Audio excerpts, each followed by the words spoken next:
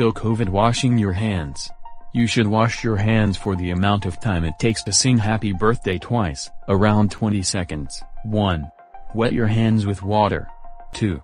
Apply enough soap to cover your hands. 3. Rub your hands together. 4. Use one hand to rub the back of the other hand and clean in between the fingers. Do the same with the other hand. 5. Rub your hands together and clean in between your fingers. 6. Rub the back of your fingers against your palms. 7. Rub your thumb using your other hand. Do the same with the other thumb. 8. Rub the tips of your fingers on the palm of your other hand. Do the same with other hand. 9. Rinse your hands with water. 10. Dry your hands completely with a disposable towel. 11. Use the disposable towel to turn off the tap. When should you wash your hands? You should wash your hands after using the toilet or changing a nappy.